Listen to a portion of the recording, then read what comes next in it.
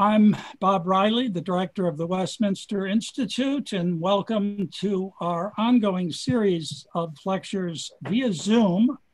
And I'm particularly happy today to welcome back to the Westminster Institute Harun Maruf, who spoke to the Westminster Institute less than 2 years ago on the subject of Al-Shabaab and Somalia, about which I'll tell you a little more in a moment after introducing Harun, who's had 3 decades of experience in journalism covering Somalia and its struggles with war, terrorism, piracy, and drought since the early 1990s, and is one of the founders of the independent Somali media, which emerged after the collapse of the repressive government in 1991. In the past, Harun worked for the Associated Press and the BBC as a reporter in Somalia. He is the longest serving editor of the Voice of America's Somali service from July 2008 to the present moment. In addition to his responsibilities as a senior editor, he introduced hard-hitting programs at VOA, including investigative reports and series programs. In March 2018, he launched the Investigative Dossier, a bi-weekly, groundbreaking investigative program, and the first of its kind by Somali media. Harun thinks it's the greatest journalism work in his career. His work influenced policy changes by the Somali government. He has more than 100,000 Twitter followers in the Horn of Africa. In 2018, Harun released a book co-authored with his VOA colleague, Dan Joseph, titled Inside Al-Shabab, The Secret History of Al-Qaeda's Most Powerful Ally. It tells the story of the militant group that is still trying to overthrow Somalia's government and turn the country into a terrorist haven. The book was well received in Somalia and internationally.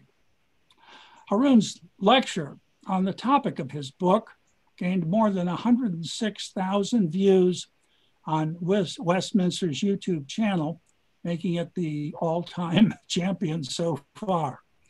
Today, Harun will give his analysis of Al-Shabaab attacks this year, plus their strategic plan and threat to Somalia and beyond. Welcome back, Harun. Thank you very much, Robert. I'm grateful for you inviting me back. I'm also grateful for the kind introduction, and I'm happy to be back. The topic we're going to talk about today is Al-Shabaab in recent months and last couple of years, what Al-Shabaab has been doing. Before I move on to Al-Shabaab subject, I wanted to open my statement and my lecture by saying that I'm speaking to you on my capacity as co-author of the book, as an expert of Al-Shabaab. I'm not representing the Voice of America, my employers, and my views are only mine. Having said that, and moving on to the situation in Somalia and Al-Shabaab, the good news today that emerged from Somalia is that the federal government of Somalia and the leaders of 5 regions and Mogadishu have agreed an electoral model. Somalia has been preparing for a long time to hold popular elections, 1 person, 1 vote election.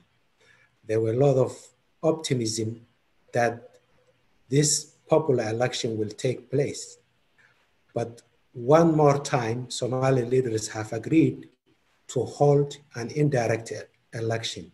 That's an election based on clan system and a power sharing system. The reason that the type of elections in Somalia are important is because politics have dictated security and the government response to Al-Shabaab. Every 4 years, a leader and a parliament are elected. That means any government that comes to power has a very, very short time to deal with Al-Shabaab or to make progress in securing the country. During the first 2 years of any government, the government tries to adapt to the situation, come up with a plan to govern the country and to fight Al-Shabaab. The next 2 years, any government that is in power prepares for the next election and starts campaigning. So there is very little time to fight against Al-Shabaab. There's very little time to plan a strategy against extremism and terror and to execute that. That's why it's very important that elections and politics have negatively impacted on the war against Al-Shabaab. This is also important because whoever comes to power changes the leaders of the security agencies in the country. And changing the security agencies and the leadership of these different apparatus, different branches of the government, is determined by power sharing, not necessarily the competence of the individuals. I understand that the leadership tries very hard in order to appoint a competent person, but it has not worked in the benefit of degrading Al-Shabaab so far. For instance, the Somali federal government leaders and the regional leaders were supposed to implement a strategy to build a Somali national army that takes over responsibility from the African Union mission in Somalia and to fight against Al-Shabaab and liberate Al-Shabaab from the remaining parts of the country. But that strategy has not been implemented during the last 3 years because of mistrust and bickering between the federal government and the regional leaders. So for the leaders to agree today that they're going to hold another election, that means we are expecting another government to come, and that government will decide the strategy and how to approach in the fight against Al-Shabaab. In the meantime, Al-Shabaab has been at ease. They have not been under pressure. They have been under some pressure imposed by the United States, but there has been very insignificant pressure coming from the Somali government and the African Union troops in Somalia. The African Union troops in Somalia have been in the country for 13 years. They have done an amazing job in protecting the government from falling down in light of the attack from Al-Shabaab. They have seized all the major towns from Al-Shabaab, but they have not been able to neutralize and drive Al-Shabaab out of the country. Al-Shabaab has been playing the long-term war since 2011. They have been withdrawing from major towns without putting up a major fight. They have been saving their men to fight the fight in the long term. So this is why it has been very important for Somalia and for its international partners to come up with a strategy to neutralize Al-Shabaab. I'm going back to earlier this year, for instance, when the pandemic 19 came to Somalia in March 2020. March 16 was the first time COVID-19 arrived in Somalia. Al-Shabaab initially did not take the pandemic very seriously. They gave that generic response like any other extremist groups, that the pandemic is only affecting infidels, it's not very serious, but it immediately spread to the rest of the country and it affected some of their members. One of their doctors was killed. Some of their members were also killed. Then they started to take it seriously and they have implemented a center to combat the virus. What happened was that they did not officially announce reduction of the attacks. They did not officially accept ceasefire call from the United Nations Secretary General. They did not officially make any statement, but somehow the attacks decreased in April, May, and June significantly. There were different interpretations why the attacks have reduced. Some people have suggested maybe because COVID-19 severely affected Al-Shabaab and they were trying to distance their fighters. They were trying to avoid bringing together fighters into one place in order to avoid getting infected. Some others suggested that it was because since what also happened it was that the number of airstrikes by the United States have also reduced during this period. So the interpretation by some experts is that this was also an opportunity for Al-Shabaab to reorganize itself. This relentless airstrikes are not taking place. And the relentless airstrikes have increased in 2017 when President Trump came to power. The president has given a lot of leeway to the commanders to carry out attacks against Al-Shabaab. So the number of attacks have increased considerably. This year alone, about nearly 50 airstrikes were carried out in Somalia. That's a record. And we still have few more months until the end of the year. So these attacks have disrupted Al-Shabaab movement, the movement of Al-Shabaab leaders. There were a couple of notable attacks where these airstrikes have killed about 100 militias in each time. So Al-Shabaab stopped graduating new recruits. They have stopped congregating into one places. And certainly the movement of key leaders of Al-Shabaab have either stopped or significantly reduced. But when COVID-19 came and airstrikes have stopped or reduced, Al-Shabaab found an opportunity to make some movements, maybe reorganize itself, maybe to put their infrastructure, their resources into places for future attacks. That's also another reading. The other reading is that this can be evidently seen, is that these airstrikes have significantly disrupted the vehicles that are bringing explosives into major towns. We have also seen reduction of Al-Shabaab's major complex attacks on military bases, because this kind of attacks will need gathering of large number of militias in certain points in order to attack a military base. So we have seen this significant impact on Al-Shabaab by the airstrikes. But on the other hand, without a clear strategy on the ground, without a ground force taking on Al-Shabaab, airstrikes alone cannot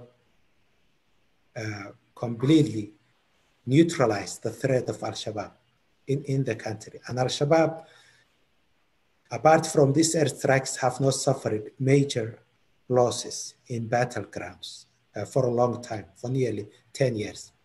So I'm mentioning this COVID-19 period because when Somalia opened it up in July and major restrictions were lifted, Al-Shabaab restarted carrying out major attacks. Within the last 4 or 5 weeks, there were heavy attacks in Mogadishu on a upscale hotel. There was an attack in Mogadishu Central Prison. There was an attack on a military camp manned by Somali forces and US forces. That happened just very recently this month on September 7. A US soldier was wounded in that attack. Also 4 Somali soldiers were killed.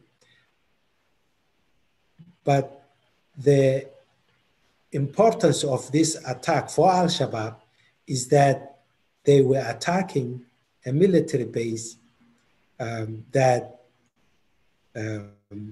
accommodates, that hosts US soldiers. This is significant because like many Al-Qaeda affiliates, Al-Qaeda members, extremist groups fighting the great infidel, the United States, is the pinnacle of the jihadism world. If we go back to the number of attacks that Al-Shabaab has conducted against the United States, since 2017, 3 US soldiers and 2 Pentagon contractors were killed in Al-Shabaab attacks. The most notable attack happened on January 5th in northeastern Kenya, in Manda Bay. That's when Al-Shabaab carried out that complex attack on the air base, which is used by the United States and Kenya forces. And that was significant because Al-Shabaab bypassed several Kenyan military bases in order to attack this base where the United States soldiers were based. So this is very important. This is an Al-Shabaab that is sending a message that it can attack the United States, and it will attack the United States given the opportunity. It also shows and gives us an understanding the nature of Al-Shabaab, which is a transnational organization that has ambitions beyond the borders of Somalia. Al-Shabaab sometimes sends mixed messages. In one week, you might see them attacking, for instance, a hotel complex in Kenya, like the attack in January last year. That attack killed more than 20 people, and the reason they gave for that attack was in response to President Trump recognizing Jerusalem as the capital of Israel. Then in another week within that month, you might see Al-Shabaab calling for the Somalis to defend their country against crusaders, portraying themselves as a nationalist organization. So they gave these mixed organizations, but it's a typical transnational terrorist organization that is bent on taking over Somalia, attacking other countries beyond the borders of Somalia. So that has been the threat that Al-Shabaab posed to Somalia as well as to the countries in the region and beyond. After the attack last week in southern Somalia, where the US soldier was wounded, Al-Shabaab issued a new threat against the United States, emphasizing that they're going to concentrate their attacks on US interests and against the United States. This is probably partially propaganda, but also they have shown that they can attack the United States and the United States interests. We have seen there was a major attack, a suicidal attack on the biggest air force base in Somalia in September last year, about a year ago. This air base hosts the large number of US troops that are training Somali forces. Nobody expected Al-Shabaab to infiltrate the base. It's heavily protected. It was a suicidal mission. All the attackers were killed, about 10 of them. None were injured on the part of the United States and Somali soldiers. But the message was that it can attack US soldiers. Actually, a few months later, Al-Shabaab showed us a video of their leader sending off these attackers who carried out the attack on the military base. They did not completely show his face, but they carried his message and they showed him partially.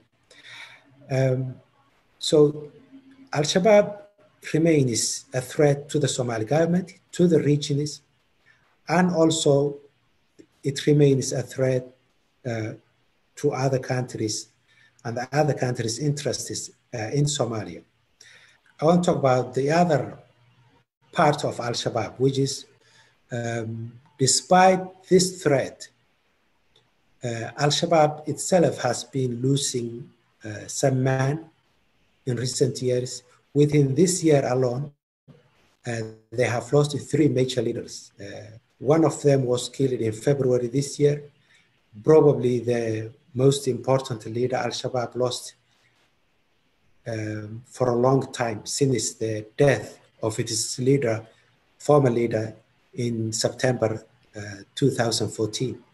This gentleman's name was Bashir Mohammed Qorgab. He was a ruthless, long-time military commander. The United States put $5 million on his head. And apart from that, he was commanding Al-Shabaab wing that operates in northeastern Kenya. The Al-Shabaab group that was behind the attack on Manda Bay, the base in northeastern Kenya where the US soldier and 2 contractors were killed in January. So he was killed in February. That was a major success for the Somali government and for the United States with cooperate on this attack. In April this year, the United States and Somali government also killed another commander. His name was Yusuf Jiz.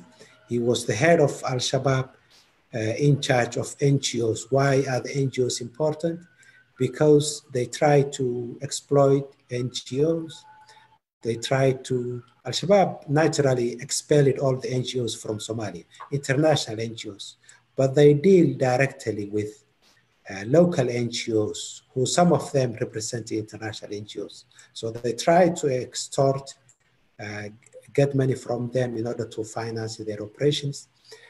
This guy was reportedly involved in the ransacking of NGO offices in early 2000 in southwestern Somalia.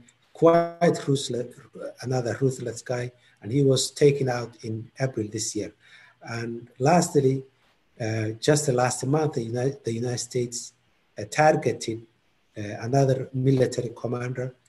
His name was Abdul Qadir Commandos. He was killed near the town of Sako in southern Somalia. The reason I'm mentioning these key leaders is that these attacks had an impact on the operations of Al-Shabaab, as I mentioned earlier. It's targeting not only foot soldiers, but also key leaders. But when it comes to the long-term strategy in dealing with Al-Shabaab, it might not account very much unless there is a robust on-the-ground strategy in order to fight against Al-Shabaab.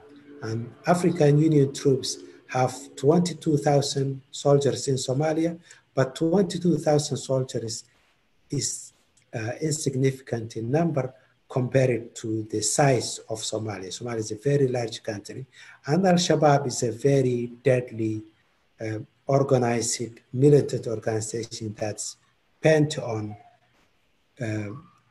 playing the long game, fighting the long war, taking their time, and their strategy very, very clearly is to wear off these operations, is to exhaust these military operations against them, whether it's the United States airstrikes or whether it's African Union mission in Somalia, to exhaust these operations and eventually force them to leave Somalia. That's the game they are playing. And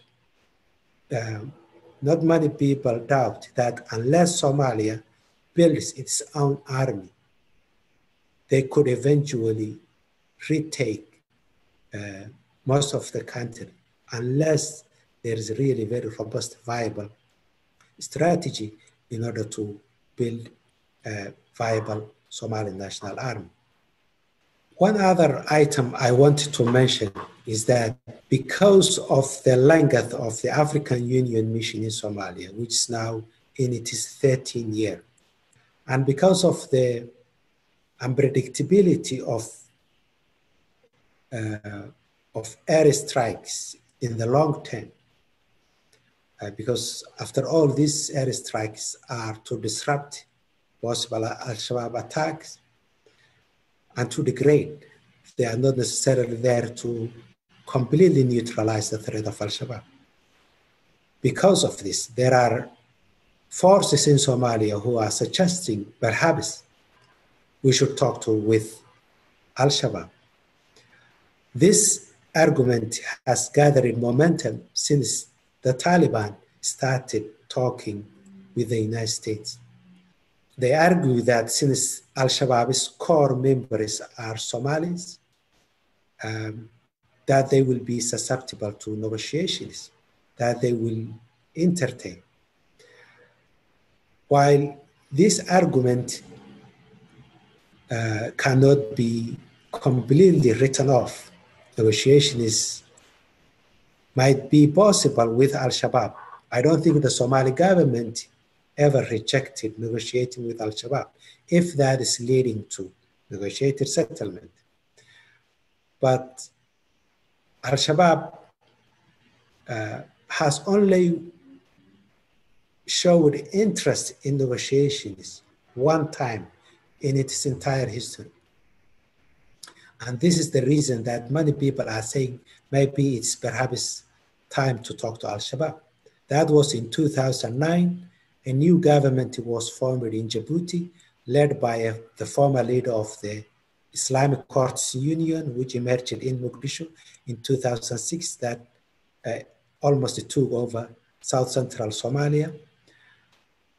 And some Salafi scholars have tried to mediate between the new government, led by the former leader of the Islamic courts, and Al-Shabaab. At that time, Al-Shabaab did not officially announce it was negotiating, but it was negotiating behind the scenes. It was talking to the Salafi leaders, and it came up with two major conditions. The first condition was that Somalia must accept Sharia law, and the second condition was that African Union troops must leave Somalia very soon. The Somali government, without a negotiation settlement with Al-Shabaab, found it difficult to accept one of the conditions. The first condition was accepted immediately by the Somali parliament, and they have implemented an article passed by the parliament which says that the constitution and the laws of the country will never contradict Sharia. And they have passed a law which says Sharia is the basis for the laws of the country. Still, that was not acceptable to Al-Shabaab. That is very important because Al-Shabaab did not recognize that parliament. And I will explain later why they don't recognize. The second condition was the withdrawal of African Union troops from Somalia. That was very important for the government, because if the troops withdraw at that time without the Somali army, Al-Shabaab is going to take over the country. They're going to overthrow the government. So the government could not have accepted that condition. So both conditions, one of which was accepted by the government, and they passed a law accepting Sharia as the basis for the laws of the country, still that was not acceptable to Al-Shabaab. The indication here is that Al-Shabaab is not going to accept the Somali government and the Somali parliament because they are both apostates. And militant jihadi Salafi groups do not negotiate with groups they describe apostates. But then there are those who say, well, Al-Shabaab, there are those who say Taliban is negotiating with the United States. It's very likely that Al-Shabaab might not reject to negotiate with the United States, but they might not negotiate with the Somali government. But majority of the consensus is that a negotiation will come if the power of Al-Shabaab is significantly reduced. And if the scholars of Al-Shabaab, because Al-Shabaab has its own scholars who issue these fatwas, and these fatwas have described the Somali government an apostate. They believe in killing the apostates in their own interpretation of Islam. And majority of the scholars believe that unless these scholars are engaged and these scholars withdraw with that fatwa describing or designating the Somali government and the Somali parliament as apostates, the road to negotiation or the possibility of negotiating with Al-Shabaab is just going to be a futile exercise. But what we have practically seen in Somalia is that Al-Shabaab was not the first armed militant Salafi organization in Somalia. There was Al-Ittihad al-Islam, which had an armed wing in the early 90s from 1991. It fought against Somali administrations in the country. There were a number of fightings between Somali administrations and militant organizations. There was a fighting in April 1991. There was another fighting in 1992. There was a fighting between Al-Ittihad al-Islam and Ethiopia in 1995. All these fightings were defeated. The militant organizations were defeated. And they were dispersed. And each time they were defeated, they came back to reorganize themselves in a different form. And the last fighting between Ethiopia and Al-Shabaab in 1995 completely destroyed Al-Ittihad al-Islam, but it split them into two groups. A new Salafi jihadi group, which later on became Al-Shabaab, and another Salafi group which completely renounced fighting jihad, fighting against Somali administrations, and instead they opted for a peaceful spread of the religion throughout Somalia. So there are a very large segment of the community who believe that, okay, Al-Shabaab will talk, they might talk, but they might change, but there has to be certain pressures, certain developments that can force Al-Shabaab to negotiate. Al-Shabaab is not in a position now in terms of militarily, financially, they are taxing population, not only in the areas they control, but in the areas they don't control, including Mogadishu, the capital. They are calling rich people and asking them to give millions of dollars of extortion money in order to finance their operations. So Al-Shabaab is a shadow administration that is also taxing, just like the Somali government, taxing the population, sending attacks, threatening, trying to micromanage people, not only the government and people who work for, but ordinary people, civil society leaders, journalists, others. They are threatening them. So in order to degrade them significantly and force them to negotiate, they say Al-Shabaab has to be either militarily weakened, financially weakened, ideologically challenged, because after all, if you fight with them, but this ideology is still attracting some youngsters, some people in the countryside, you might not make a lot. You might not make a lot of progress in terms of fighting the ideology. So the fight against Al-Shabaab is not only military; it's also ideological, it's economical, it's social, like anywhere else in the rest of the world. And based on the experiences we have seen from 1991, there is a very good chance that if Al-Shabaab is forced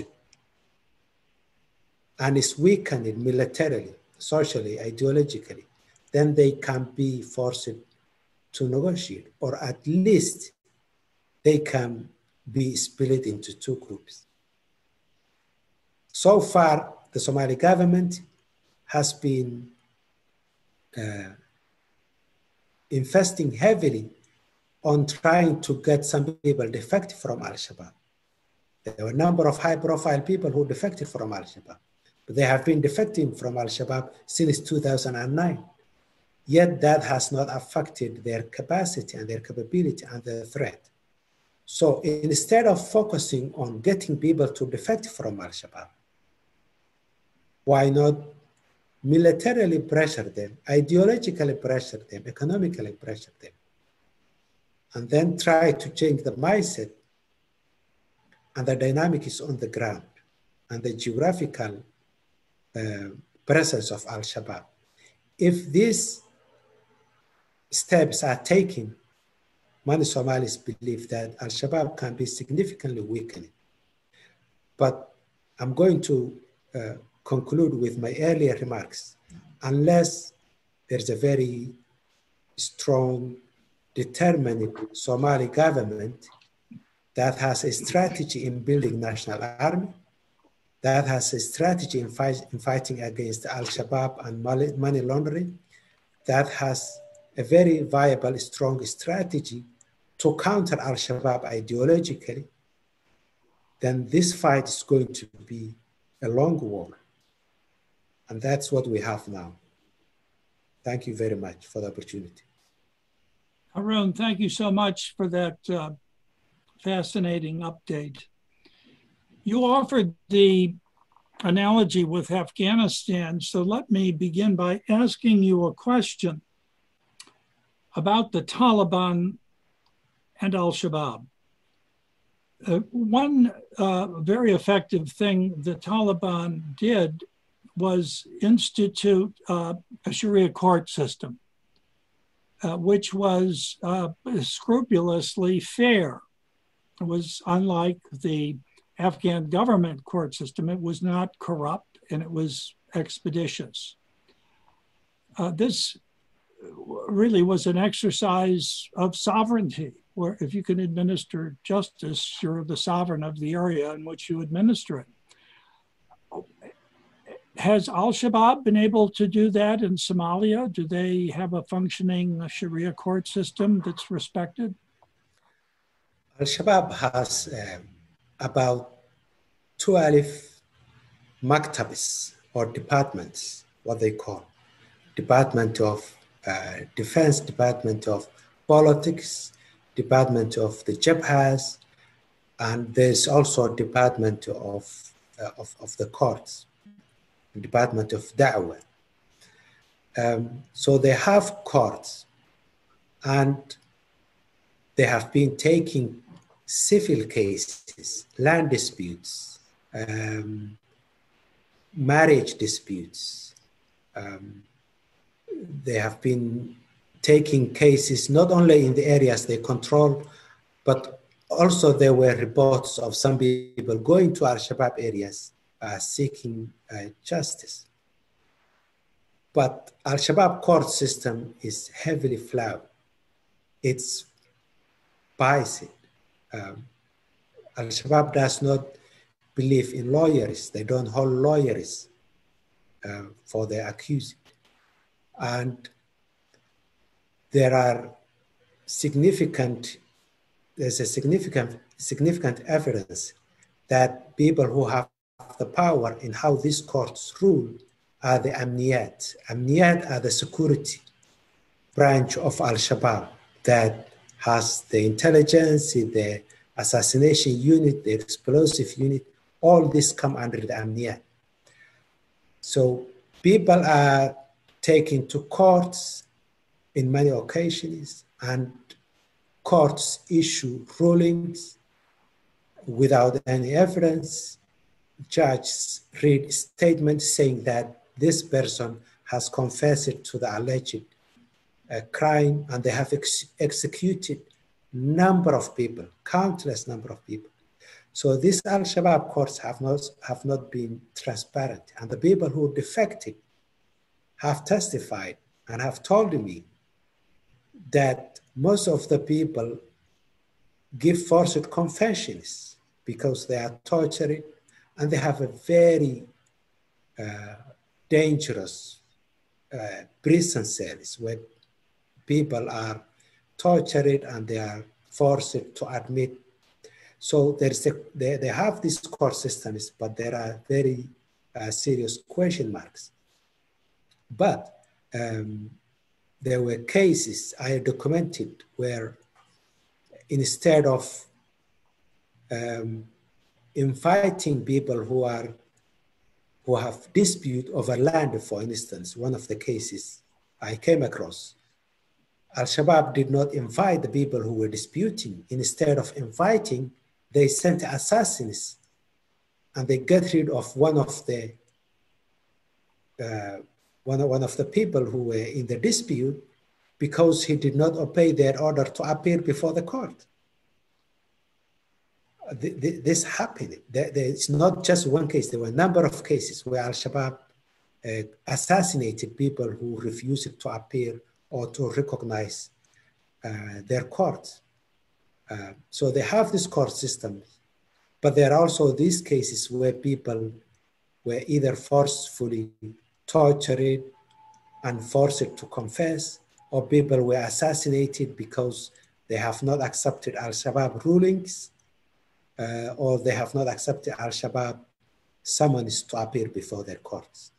But to answer the biggest question is that Al-Shabaab, Taliban were hosting Al-Qaeda, which is a transnational organization that believes in fighting global jihad.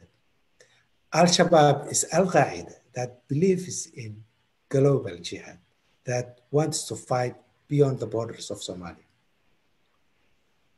Thank you, Harun.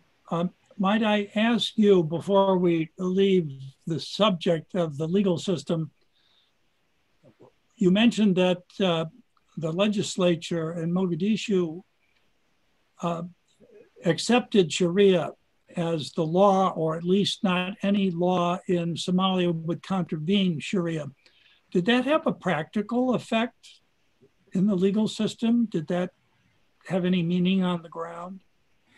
It has meaning on the ground because, for instance, Al-Shabaab cases and cases of murder by members of the Somali military are taken by military courts. And these courts rely on Sharia in order to pass their judgments against Al-Shabaab, against killings, against murders, against the attacks by Al-Shabaab. These courts heavily rely on Sharia. There are also civil cases in the country. The civil laws in the country also refer to religion when they are passing on their judgment. There is a Somali penal code that was passed in 1964, which they also refer to when they are passing judgments.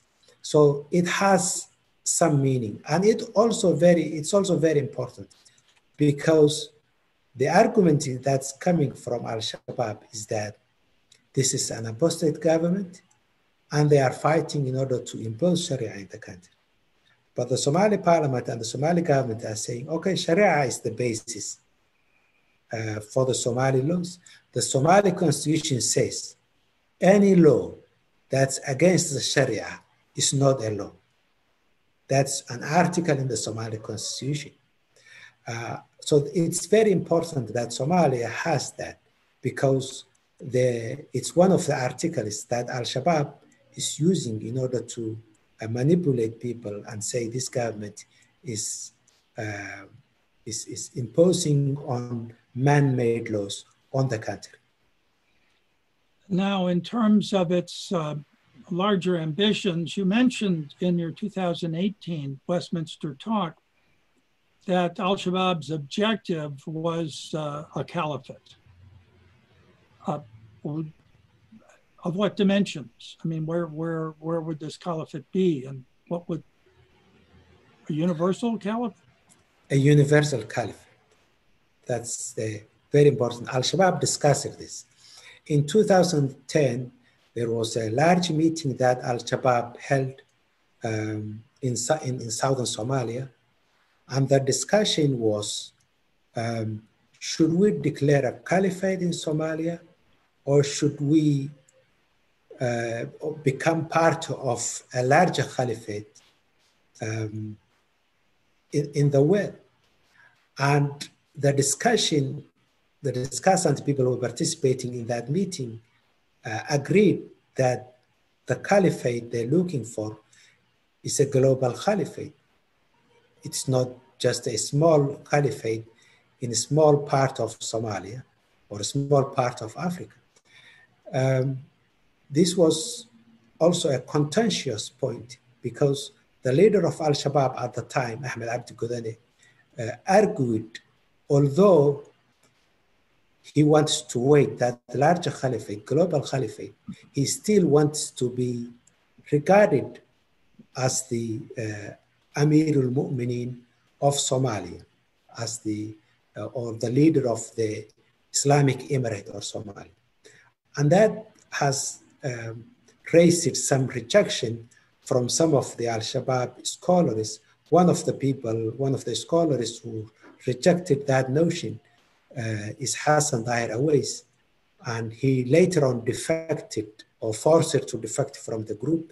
He is now under house arrest in Mogadishu. They rejected that idea, and he did not want it to Ahmed Abdi Godane, the former Emir of Al-Shabaab, to be considered as the interim leader of an Islamic Emirate in Somalia. There are certain, I'm not a religious scholar, but there are certain religious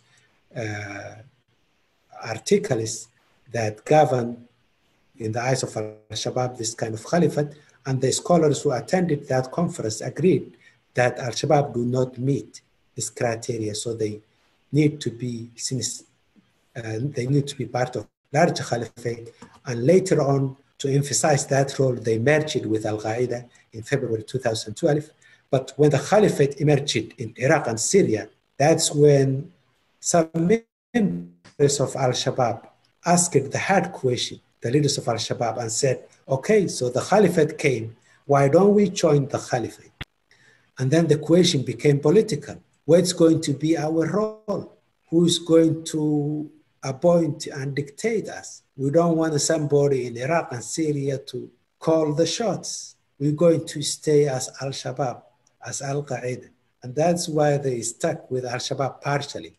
Apart from the emotional connection, the background they share with Al-Qaeda, the leaders of Al-Shabaab, some of them were trained in Afghanistan. They met Osama bin Laden and Ayman al-Zawahiri. Because of that affinity and that connection, and because they did not want it to lose relevance in Somalia, they decided not to join the caliphate. But there was a time when the vast majority of Al-Shabaab members, the ordinary members, were very keen on joining, merging with ISIS. But Al-Shabaab saw the danger that they are losing their relevance, that their leaders felt that their positions will be in question, and they rejected the idea, and they went against the people who were advocating for this idea. They attacked, they killed some of them. This is why a small number of Al-Shabaab defected and announced the Somali Islamic State group and merged with the ISIS in Iraq and Syria in 2015. Harun, you mentioned the taxation system that Al-Shabaab has inside of Somalia, but that can't be sufficient to sustain them. I don't know how many troops they now have or the size of Al-Shabaab. You might mention current estimates. So where does the rest of the money come from, and where do the weapons come from? This is very important. Al-Shabaab is a complex organization. They are multifaceted organization. And they have been taxing businesses, wealthy people, shops, all kinds of small businesses in Mogadishu and in most of Somali towns in South Central Somalia. But Al-Shabaab also controls the countryside, large, vast land in the countryside. And commercial goods leave major towns in Somalia in order to go to another town. And because Al-Shabaab is still capable of attacking not only the Somali government and African Union forces, but also civilian vehicles, these transportation vehicles, these commercial vehicles that are moving goods from one part of the country to another, go through Al-Shabaab territory. And Al-Shabaab erected so many checkpoints throughout the country in order to tax this. They tax the goods, they tax the vehicles, and they tax the people. So Al-Shabaab is raising a lot of vast amount of money. In 2018, for instance, a local think tank estimated that Al-Shabaab collected $27 million. That's a lot of money in Somalia, where they pay, for instance, their militias between $30 and $70 a month.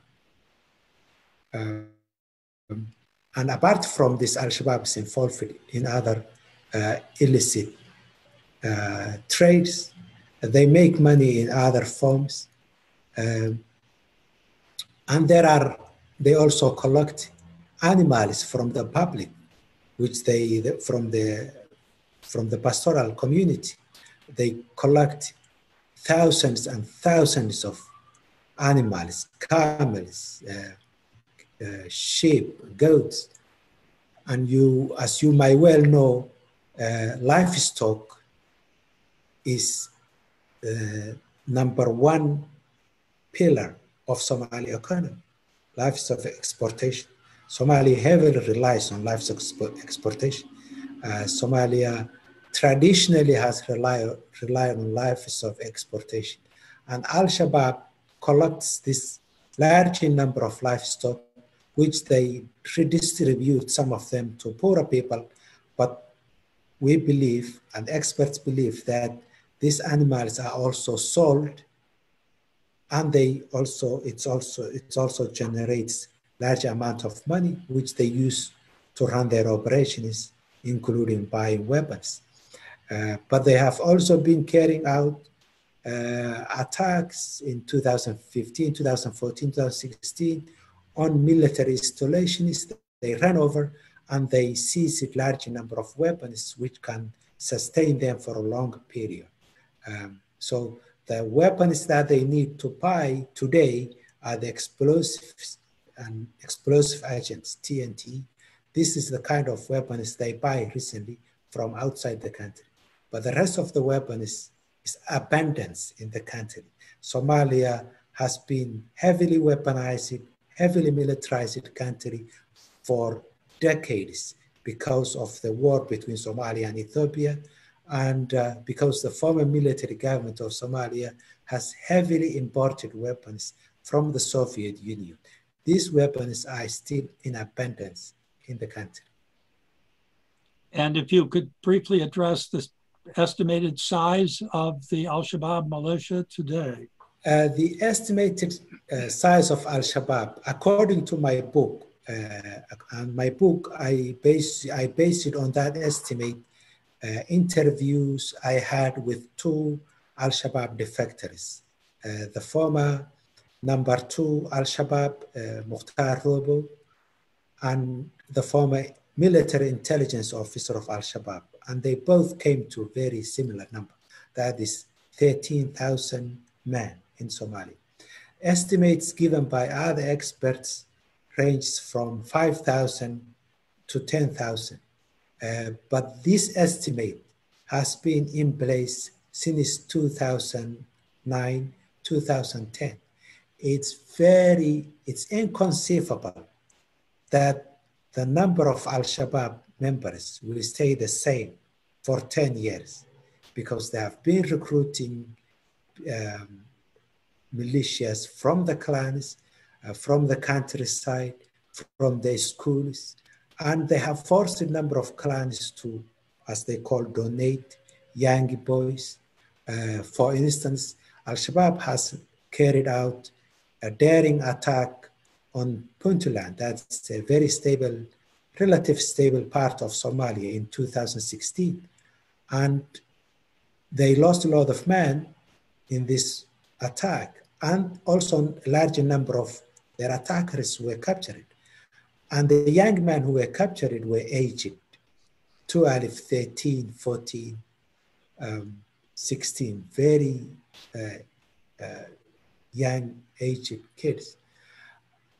So that shows that Al-Shabaab has been recruiting from the schools, from the clans, from the madrasas, and they're still recruiting. The recruitment in large numbers and graduation of large number of Al-Shabaab recruits have probably stopped recently because of the airstrikes, but the recruiting nonetheless has not stopped. And Al-Shabaab largely operates in small numbers anyway.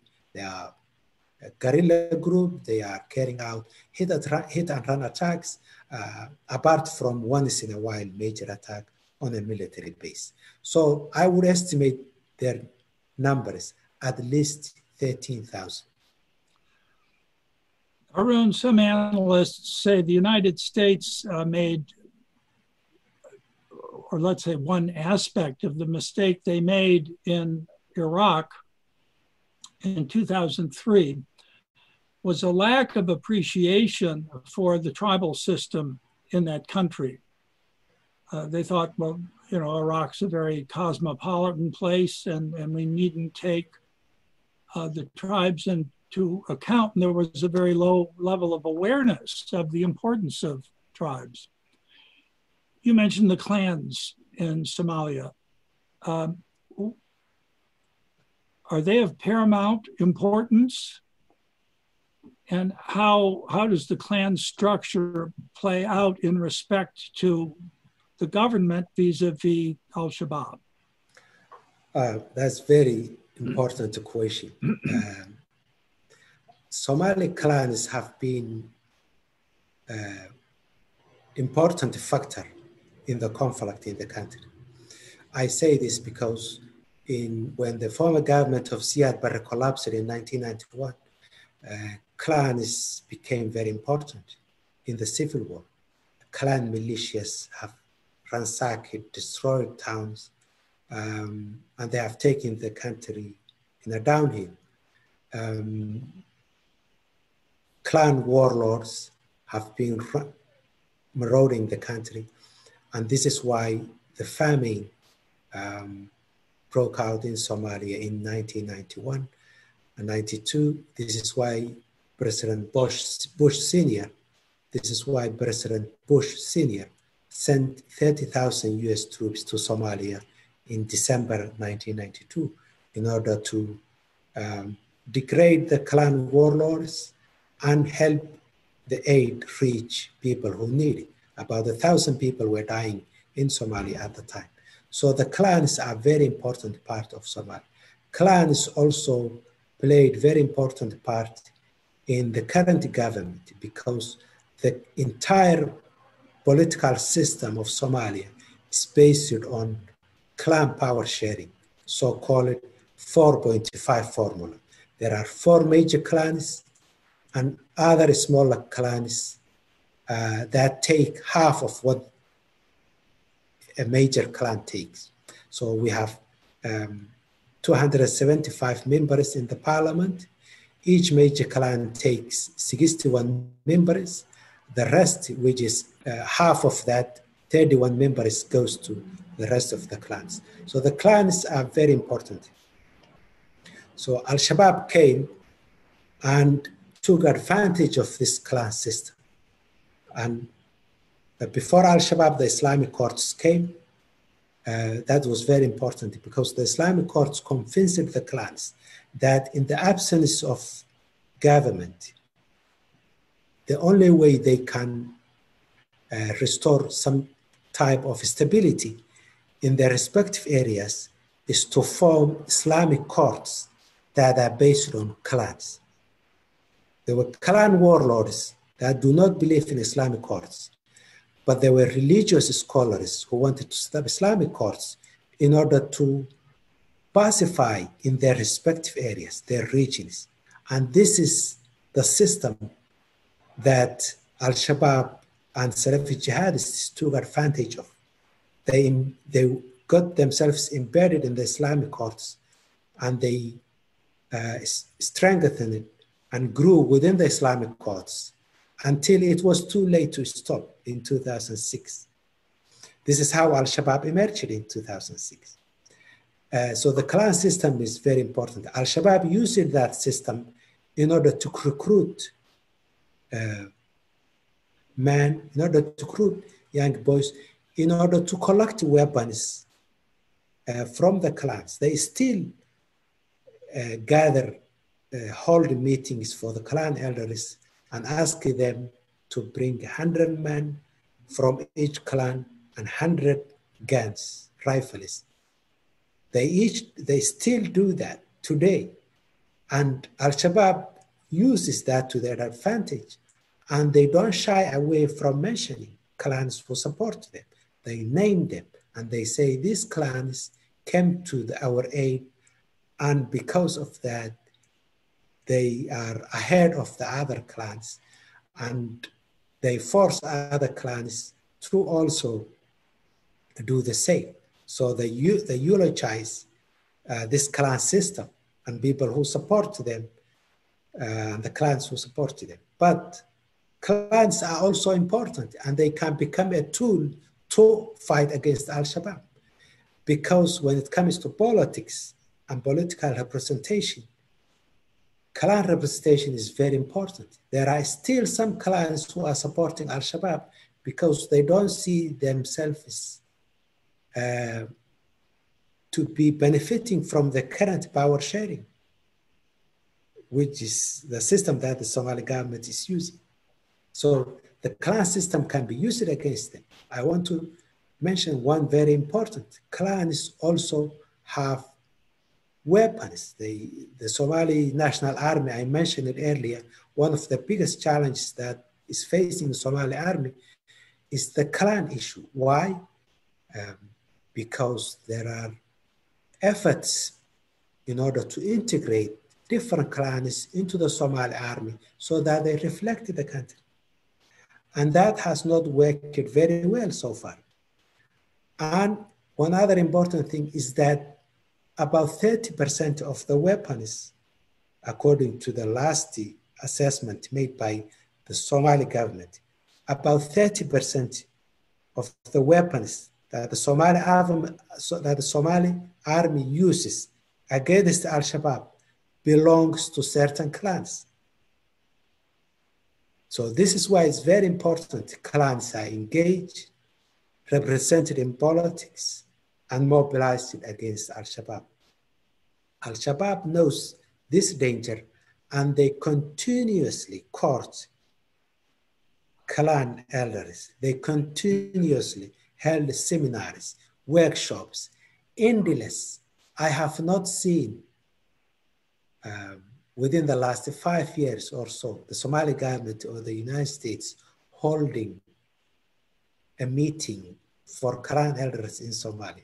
Al-Shabaab holds seminars and workshops for clans almost on a monthly basis, just to keep them in check and to make sure that they are intimidated, because this is also intimidation. There were meetings last year, for instance, that Al-Shabaab arranged with elders who selected delegates who will be voting for the MPs. I mentioned the agreement reached by the federal government and the Somali regional leaders today. This agreement says each MP will be selected, or will be voted on by 101 delegates. These delegates will be selected by clan elders. So it's very important. Any delegate selected by these clans, it's an important delegate. So this is why Al-Shabaab last year invited the clan elders and agreed a deal with them that they will not be participating in the elections, that they will not be electing delegates to elect MPs. I don't think that's going to stop the election taking place, but they can also manipulate these clan elders. So that's also another vulnerability. Before Al-Shabaab held this meeting for the clan elders, they assassinated dozens and dozens of delegates who participated in the last election in 2017 in order to scare people from participating in this process. So Al-Shabaab assassinates clan elders who don't listen to them, who participate in government elections and government programs, and they keep clan elders in check regularly in order to keep their support on their side. If I may ask one last question, Harun, supposedly Turkey has its largest overseas military base in Somalia for the purposes of training the Somali National Army. Other countries have a presence there aside from the United States and interest, Qatar, the UAE. There seem to be a lot of players. Can you speak briefly as to their competing interests and how that's playing out inside the country? That's another very important question. Somalia has a government that is very fragile, just starting to stand on its feet. But Somalia also locates on a very strategic part of Africa. Somalia has the longest coastline in Africa. Somalia is very close to the Middle East, to the Far East, and Somalia has a vast mineral resource. Turkey came to Somalia, I'm going to start with Turkey, came to Somalia at a time when Somalia was going through a difficult time. That was in 2011.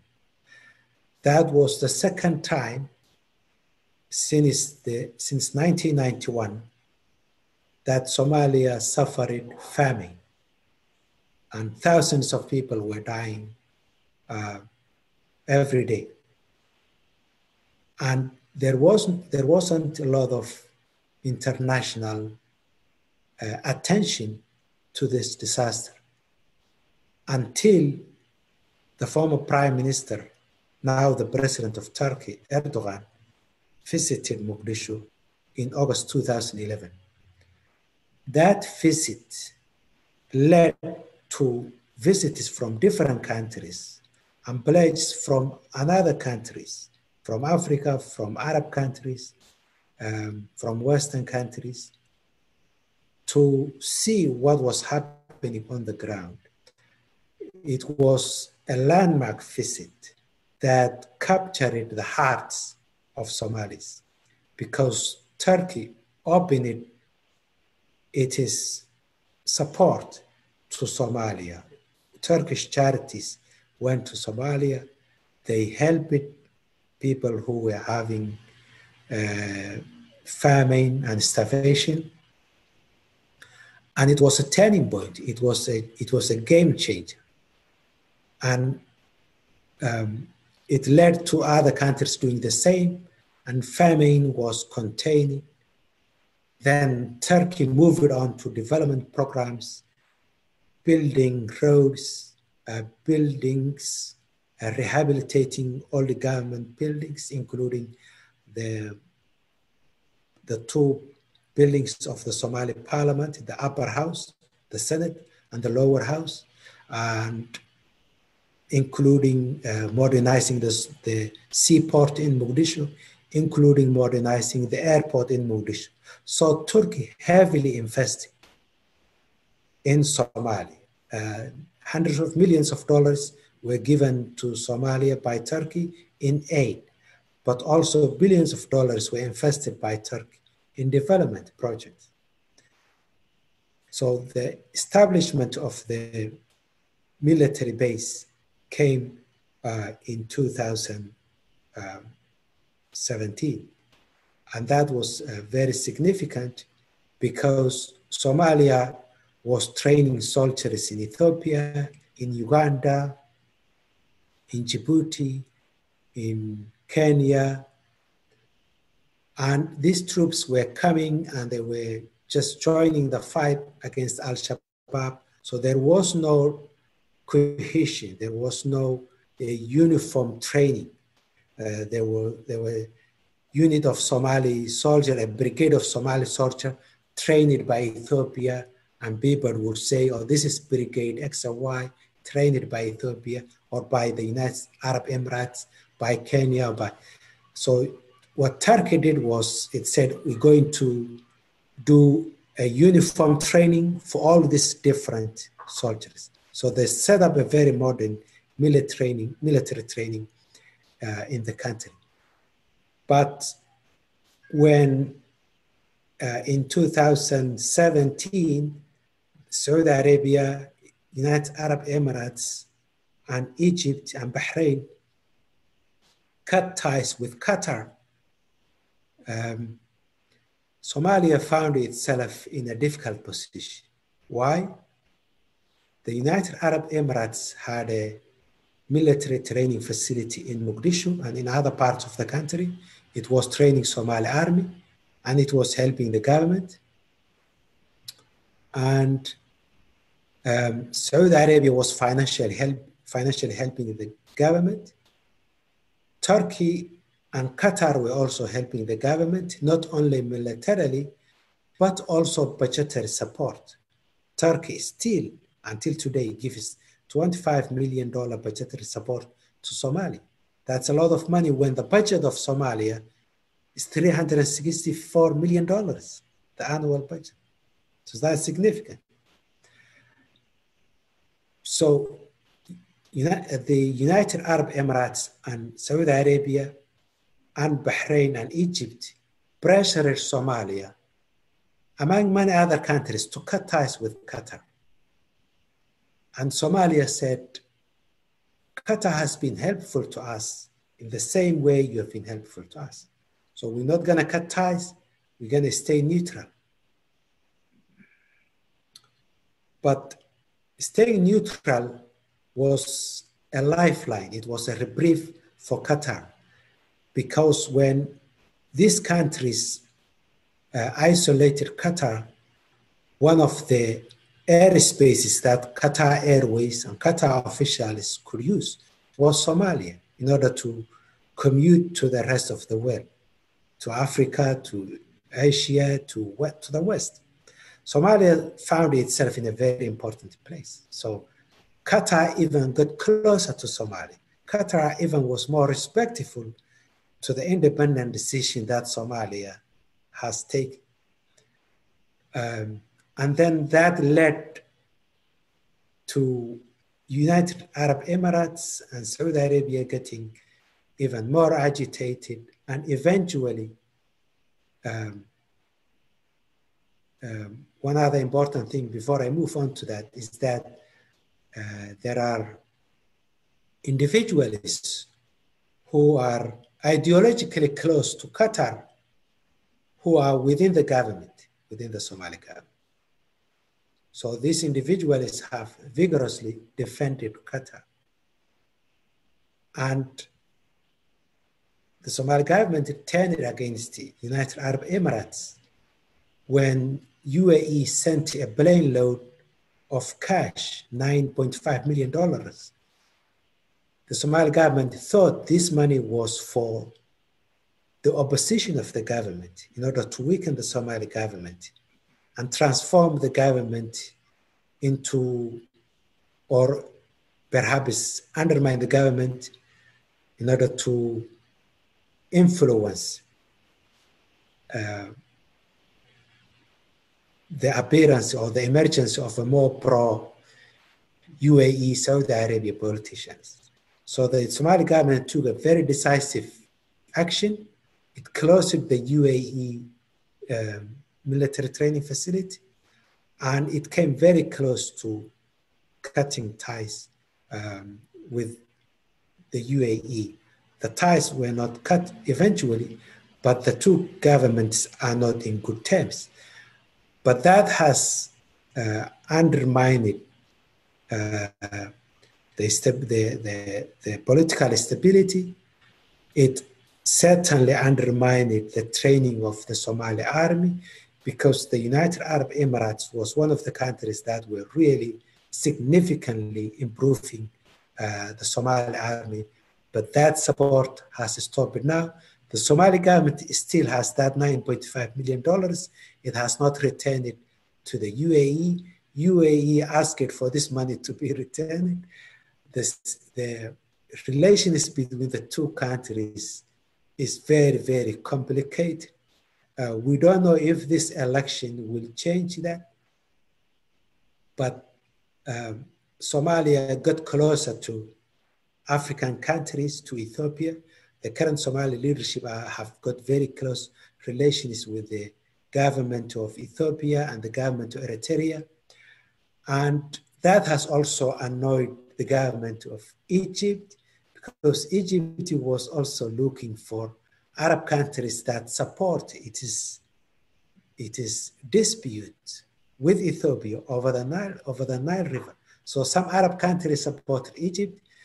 Somalia is a member of the Arab League. It joined the Arab League in 1972, but Somalia also locates very strategic position, very close to Ethiopia.